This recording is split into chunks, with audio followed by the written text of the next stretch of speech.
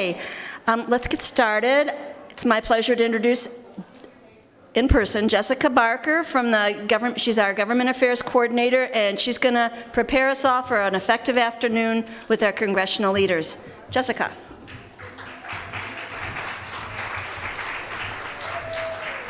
Thank you. I'm really excited to be here. I'm pretty new to the foundation. Excuse me. I've been on board about 6 months, and I've met a handful of you already, and it's just a really special group. I'm proud to be a part of it and proud to be working for you. Let's see. I just wanted to start by saying a little something about advocacy and how important it is. It's one of the tools that we can use to influence our government. We're lucky to live in a country where we're encouraged to participate in government, and educating our legislators about issues that are important to us is a privilege. And I'm glad you're all here to take advantage of that. I'm going to give a brief overview of the United States government and how the lawmaking process works. The U.S. government is comprised of 3 branches, so there's a very delicate balance of power. It's pretty genius the way that it's designed, so no one branch has too much power. We have the legislative branch, which is Congress, which is comprised of the House and Senate. The executive branch, which is the President and the federal administration. And the judicial branch, which is the Supreme Court and the court system. The legislative branch is responsible for making the laws. The executive branch is responsible for making sure that those laws are followed and that the federal government administers the programs that are written into law. And the Supreme Court is responsible for ensuring that the laws are correctly interpreted. So today we're going to focus on the legislative branch because we'll be visiting Capitol Hill. Congress is comprised of 2 chambers, the House and the Senate. The Senate is considered the upper chamber. This is a bicameral legislature, which means that the 2 parts must work together. The House has 435 members, and the congressional districts are based upon population, as set forth in the U.S. Census. They are elected every 2 years, so it's a much more dynamic chamber. It changes a lot, and they don't have much time to get things done. The Senate is considered the upper chamber because they do have a little bit more power. Senators are given 6 years in office, so they actually have some time to get things done. And they are there are 100 members, 2 for each state. Oh, I'm glad you can read that a little. I was a little worried you wouldn't be able to read it. I'm sure you've all seen the Schoolhouse Rock, How a Bill Becomes Law. I actually tried to put that in my presentation, but I'm not that technologically advanced. So the way that bills become law is they are first drafted by members of Congress. Sometimes they're drafted in one of the chambers, either in the House or Senate. And in some cases, they're drafted together from the beginning in both the House and Senate. But when you see the 2 columns right here, within each chamber, they have their own process for finalizing the way the bill is written. The bill is introduced by the sponsor. It is then taken to committee, where they discuss what should be included in the bill and make markups on the bill to make sure that it's perfect. During the time it's in committee, they have hearings and markup. Markup is sort of like a proofreading, editing process. Everyone on the committee gets to take a look and make their changes. In the hearings, they bring in outside witnesses to give testimony about the issues at hand. And we were very lucky to have Mary Hestorfer testify just yesterday at the Appropriations Committee Subcommittee on Defense hearing. They are currently in the process of appropriating funds for the Department of Defense, amongst other agencies, and I'll go into this a little bit further later. But it was our privilege to have Mary speak about mesothelioma and the need for continued funding through the Department of Defense congressionally directed medical research programs, which fund the work that Dr. Krug spoke about earlier this morning. I want to make sure that you see the connection between this morning's presentations and the advocacy process, because the funding for the research that you heard about this morning comes directly from our advocacy efforts. One of our board members, Ann Abbey, just said to me a few minutes ago that 7 years ago, when she first became involved, all this funding was not available for mesothelioma research. So it's not enough, we still need more, and that's why we're advocating today, but it's nice to see some fruits of your labor. And after the bill makes it through committee,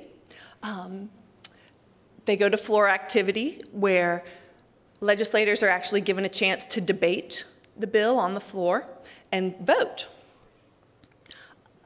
The final step is conference, where the Senate and the House come together to make sure that their bills are the same. It's very rare that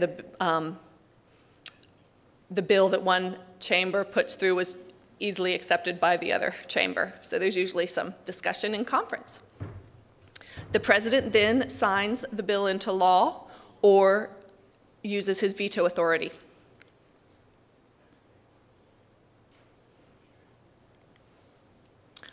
So I mentioned the appropriations process.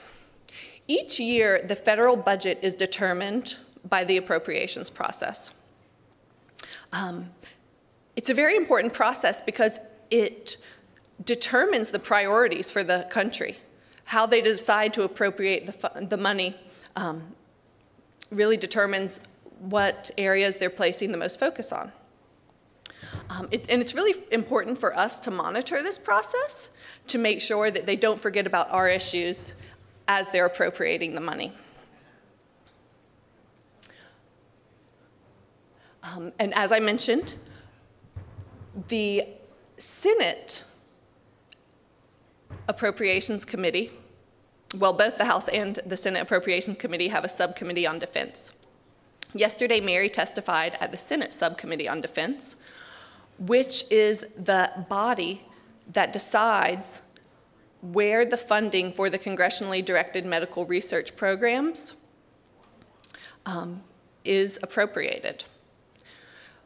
For the past 3 years that a budget has been passed in fiscal year 8, 9, and 10, mesothelioma was included as a project of interest, which means there was a pot of money assigned for medical research, and 8 different disease areas were allowed to compete for this money. Mesothelioma did receive some of the grants, Dr. Krug, but it's still a competitive process. There is not a dedicated line of funding. There is not one pot of money that is designated for mesothelioma. And that's what we want to change. We want to ensure that there is a pot of money that is assigned for mesothelioma, and we're not having to compete with other disease groups. The current political climate. I'm sure you all watch the news, and you know that it's a pretty bad economy. And we currently have a Republican House of Representatives, a Democratic Senate, and a Democratic President. When we're in this climate, it makes compromise very difficult, and it's hard to get a lot of bills through, bills to become law. In the last Congress, we had Democratic control in the House, Senate, and the president was a Democrat. That's pretty rare. So we saw some sweeping changes like health reform. It's not often that it happens that way. And again, know you've heard about the bad economy, and that's just even more why it's even more important that we advocate for mesothelioma and medical research funding, because money is tight and they're making cuts, and we need to make sure that there's sustained funding to NIH and CDC to support the research of our researchers. So the facts. One of the points that we really want to make today, because we are interested in the DoD research funding, is that 1/3 of meso victims were exposed in the military. There's evidence that there was great exposure on Navy ships and in shipyards. And it's important to make that connection. Mary did a great job of making that connection yesterday before the Subcommittee on Defense, because that ensures that our placement in the Department of Defense funding is appropriate. There are a lot of legislators right now that think medical research shouldn't fall under the Defense Department. So we want to make sure that we make the connection that it is appropriate. There are an estimated 3,000 people diagnosed with mesothelioma each year. And as you all probably know, there's only one currently FDA-approved treatment for meso. Asbestos was used in the Navy ships and shipyards up through the 70s and 80s, and the latency period is 20 to 40 years. So many think that we haven't seen the peak incidence of mesothelioma.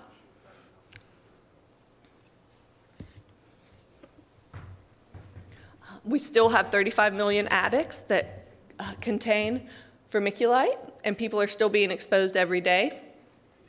Currently, we've had a couple national tragedies that have spread asbestos.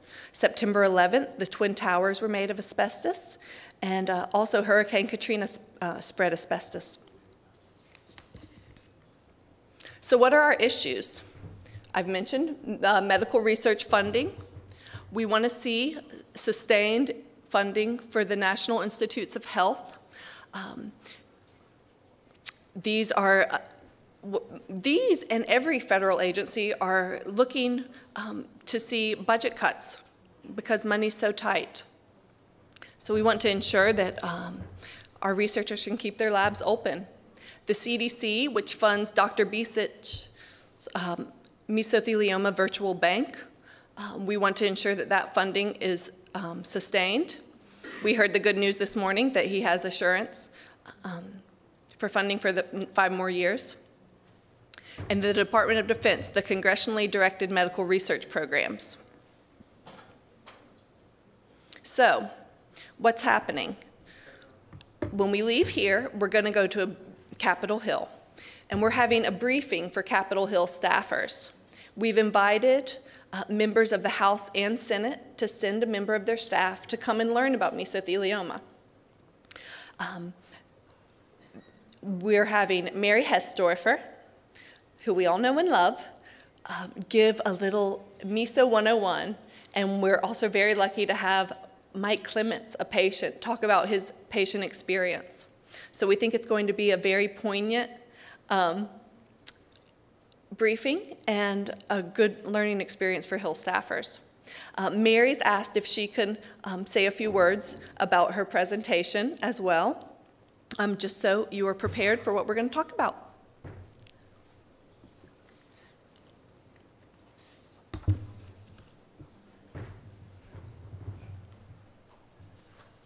Yes? You know, there was this story for a couple of years that kind of went through both chambers, and that was the asbestos line underground throughout the House and Senate.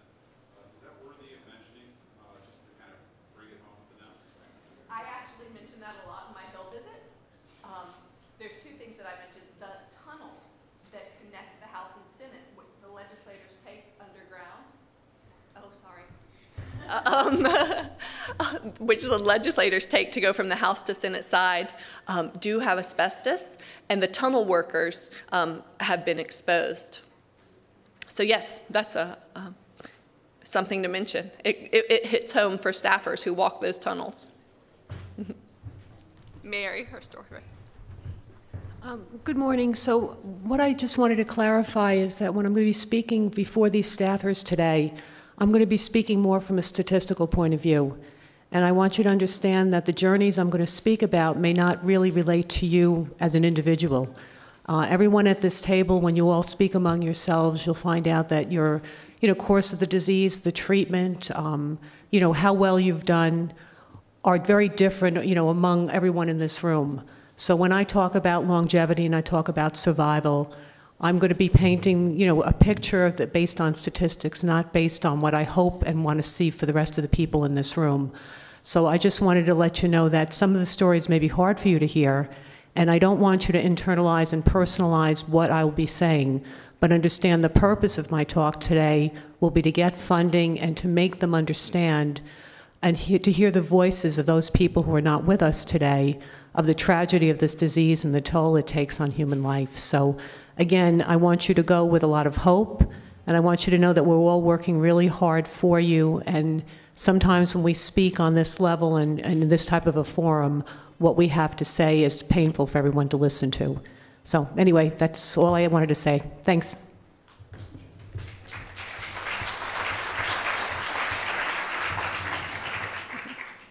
Thanks, Mary. So logistically, here's what's going to be happening. Senator Patty Murray has sponsored this briefing for us.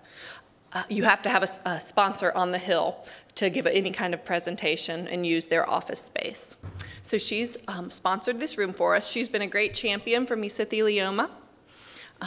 She introduced the asbestos ban with mesothelioma research funding attached that was introduced a couple of Congresses ago. And we'll have a member of her staff addressing us as well. The briefing will be about 45 minutes long. We're going to have boxed lunches, and so you can eat while you're there, and we'll be having the Hill staffers come and join us. I will say this a couple of times because I think it's so important, because people like me have been giving the incorrect information. We're going to be meeting the buses immediately after this session at the Parkview entrance, which is on the other wing of the hotel outside the blue pre-function room. So just so you know, some of us staffers have been giving you the wrong information. Yes? How soon will the bus leave from here? We actually have 3 buses leaving, so as soon as we fill one, it will leave. So we'll, immediately after this presentation, we'll walk over there together.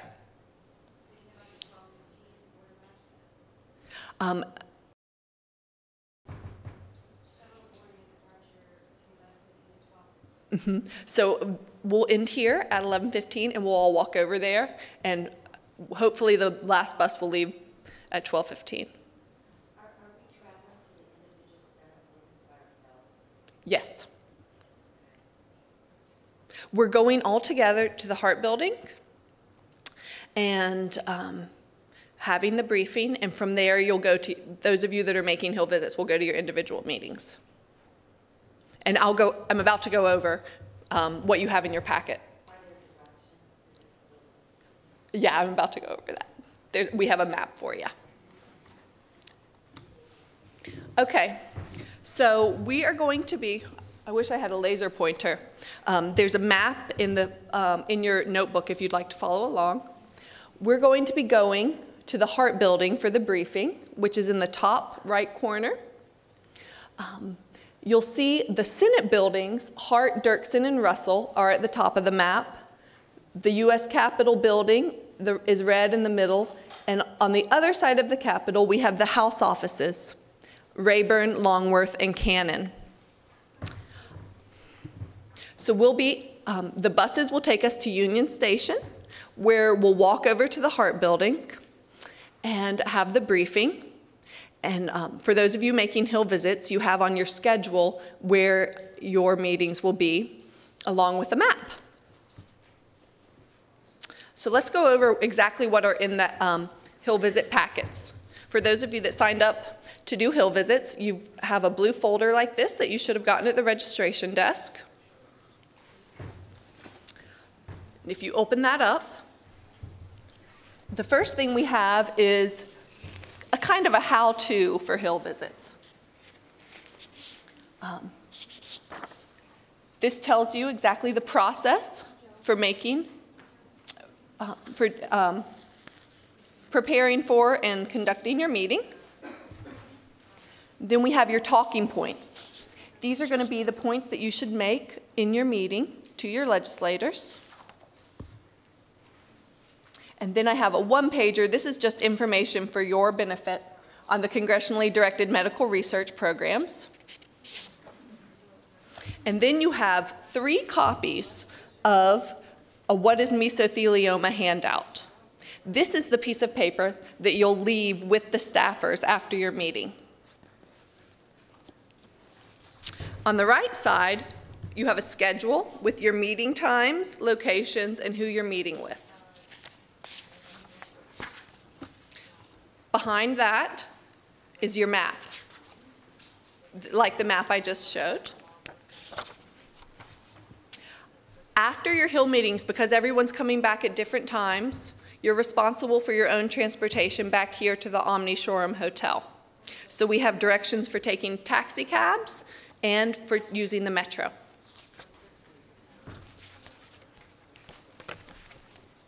And please approach any of the foundation staff members if you have any questions.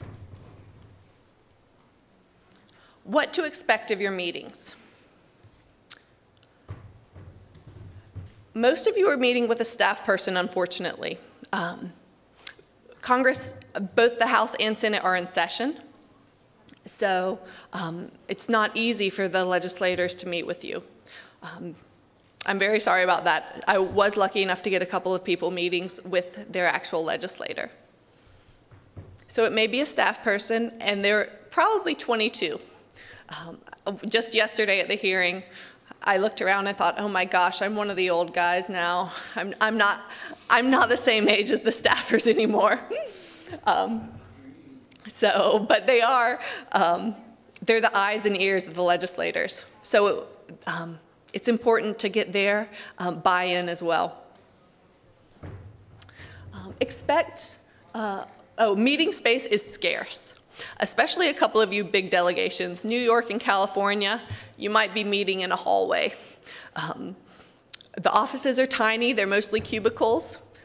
Some of the senators have a nicer conference room. On the House side, they don't have a lot of space. So I've had meetings in stairwells, in hallways. It's to be expected. And it's not a reflection on how they feel about you or the importance of the issue at all. Oops. Expect a 10 to 15-minute meeting. I've heard Hill staffers say that they schedule their days 15 minutes all day long. So if you get the full 15 minutes, it's a victory. And don't expect a firm commitment, especially if you're speaking to a staffer. At the end of the day, the legislator is the decision maker. The staffer is responsible for providing the information, but they can't always give you a firm commitment. They usually will give you their support. What to say. So this is included on the Hill Visit How-To that's in your packet. The most important part is to tell your personal story. That's what people remember, and that's what makes the personal connection. Make sure that you focus on the human tragedy of mesothelioma. That's the most powerful advocacy tool that we have. Make your ask.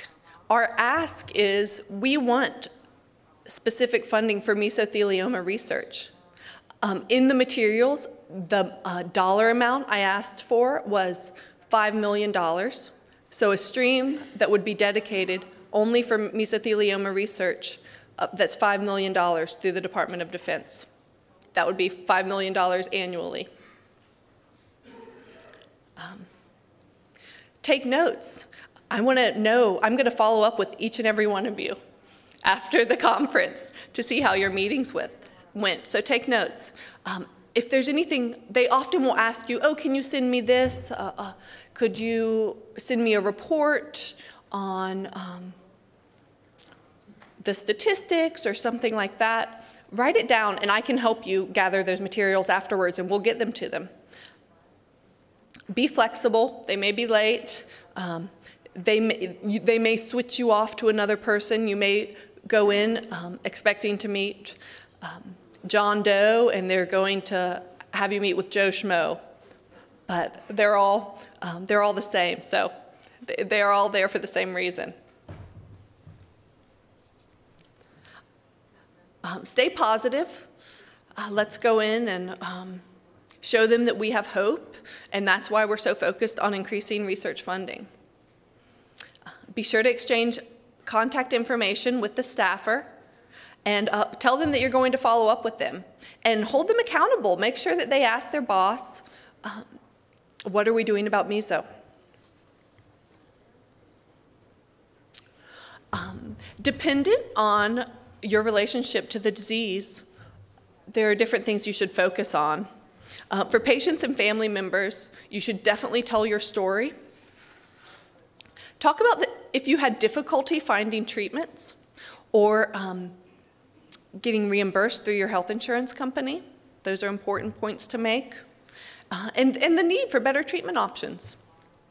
Remind them that we only have one, well, they may not know already. Tell them that we only have one FDA-approved treatment, and that's not enough.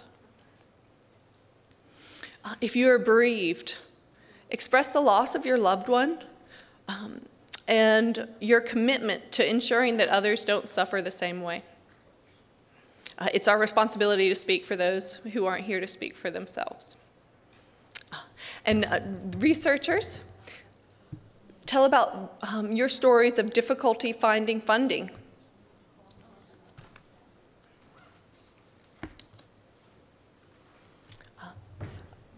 I already mentioned this, but I'm going to say it over and over. So our ask, we want to see a dedicated funding stream of $5 million for mesothelioma through the Congressionally Directed Medical Research Program. This is timely. They just had their hearing yesterday. You can tell them a representative of the mesothelioma community testified yesterday before the subcommittee, the Senate Subcommittee on Defense, that we need increased funding for mesothelioma and a dedicated stream. It's not enough for us to compete with other diseases. We need to have a dedicated funding stream. The message is going to be the same in both the House and the Senate. And what to do when you go home.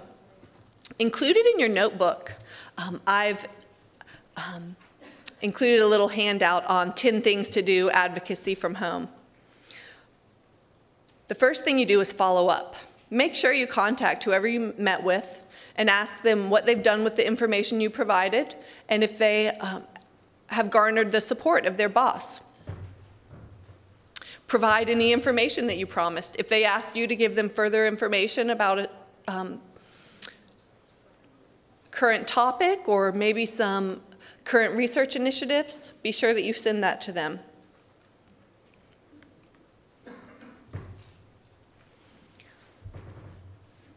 But advocacy does not end today. We're going to have Mesothelioma Awareness Day, September 26th. Thanks to all your hard work. It was federally recognized last Congress. A special thing that we're going to be rolling out is the Mesothelioma Ambassador Program. We're going to be giving you opportunities to advocate and raise awareness leading up to Mesothelioma Awareness Day and after Mesothelioma Awareness Day. So stay tuned for more information, and I'm here all week, so talk to me about it if you're interested. On Mesothelioma Awareness Day, we're going to be, members of the community are going to be hosting events all around the country and also seeking state and local proclamations of Mesothelioma Awareness Day. Now, I have left plenty of time for questions. Yes, Rich. Just one point. On the contingencies that have a lot of people, we just ask everybody, give the other people time to talk. Because we only have 15 minutes, and if there's 5 or 6 people in there, Yes. sometimes people just dominate the conversation, not deliberately. It's just they want to get this story out. They want to give them time. Yes. I will actually suggest, we have 3 states, New York, California, and Maryland, that have large groups. I ask that you choose one person to be the leader of your delegation. Perhaps I can put some board members on the spot. And Hannah, would you mind leading the California delegation? Okay. Okay. And Rich, would you like to sort of be the leader? And I suggest you meet in front of the office 5 minutes prior to your meeting just to organize yourselves. Make sure you know that one person is responsible for telling, one or more people are responsible for telling their stories. One or more people is responsible for making the ask for increased medical research funding. Yes? We meet with our House reps. I know last year this House Bill 771 got 35 co-sponsors. Has it gone through the Committee of Government Reform, and has this been brought to the general debate on the floor, or is it completely passed? It passed by unanimous consent in both the House and Senate. So it was declared. Yes? There were 50 sponsors on, you're talking about the Awareness Day. Mm-hmm. If you know your sponsor, your representative co-sponsored that, please make sure you thank them. Yes, definitely. Thank you. I should have included that in my presentation. Yes, Bob? You said there should be a dedicated, we're going to ask for a dedicated line of $5 million for mesothelioma. Yes. Are there other pots of dollars assigned to other diseases? Are we asking for something that no other disease group would ask for, or can we say, look, we've assigned so much to this? Yes. Within the Department of Defense, there's a program, the Congressionally Directed Medical Research Program, that funds medical research that directly affects the military. It's very convoluted, so ask me again. So please ask questions if you don't understand. The Congressionally Directed Medical Research Program is kind of an umbrella. Beneath that umbrella, there are several streams of funding. Some diseases have their own stream, which is what we would like to have a stream for mesothelioma. Breast cancer has its own stream. Prostate cancer has its own stream. Lung cancer has its own stream. I believe multiple sclerosis, there's several diseases that have their own stream of funding. And that means they are given $15 million for which breast cancer researchers can all compete for this money. We are in a stream that's kind of a catch-all. Beneath the umbrella of the Congressionally Directed Medical Research Programs, they have the peer-reviewed medical research programs. Mesothelioma has been named a program of interest within that peer-reviewed medical research program pot. So, I'll use the example of 2010. There was a pot of $50 million assigned for the peer-reviewed medical research. Mesothelioma and 8 other diseases were assigned as programs of interest, which means that researchers interested in any of those 9 disease areas could compete for this money. But if they got better proposals for mesothelioma could have gotten all of the money. We could have had 5 awards from within that peer review, and say another program like interstitial cystitis could have gotten none. So there is the material the text gave us that we're leave behind. Yes. So that describes this CDM, the Congressionally Directed Medical Research Program. Yes. Framework. In the past, obviously, the other strong message Visa Foundation's put forward is this business for banning asbestos. We do not want mixed messages this time around, is what I'm sensing. So do not bring that up. Stay focused on getting this program funded and stay to that point. That is our main point. We also support a ban on asbestos, but given the time right now, appropriations are being made. So it's the perfect time to ask for increased funding for the congressionally medical research programs. So that is our focus for today.